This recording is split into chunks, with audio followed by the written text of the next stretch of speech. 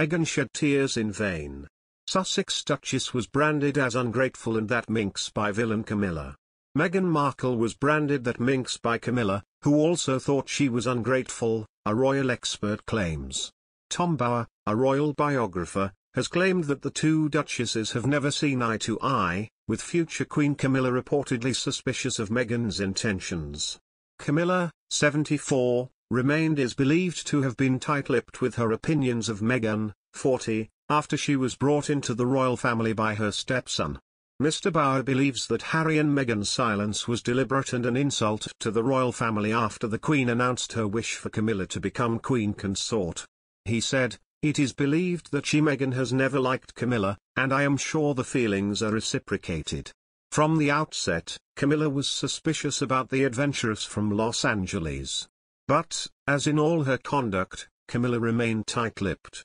While watching Charles painfully believe that Harry was intent on publicly humiliating him, Camilla undoubtedly provided the comfort and good advice to reassure her husband that he had done the best he could. She could comfort him that while his authority is challenged by the Sussexes, he would emerge victorious.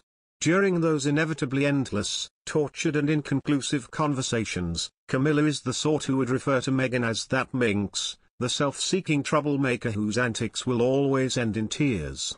Meanwhile, Prince Charles is reportedly worried that Harry's latest controversial move will see him take aim at Camilla.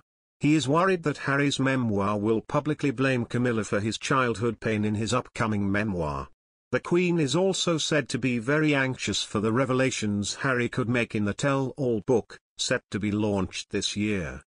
The Sussexes were also noticeably silent over the Queen's announcement of Camilla's new role as Queen Consort.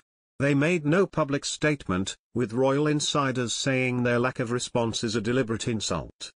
The couple was thought to be making their big return to the UK for the Queen's Jubilee, but now it's been reported that Meghan has no intention of ever returning. Experts speculate upon the difference in rules Meghan Markle has followed when compared to her predecessor Duchess Camilla. This observation has been made by royal commentator and PR expert Kinsey Schofield during her interview with Express UK.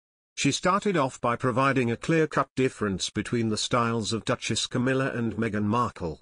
She was also quoted saying, "The biggest difference between the two women is that the Duchess of Cornwall prefers to let Prince Charles lead while she stays in the background. Meanwhile, the Duchess of Sussex does not follow the same rule and oftentimes outshines Prince Harry."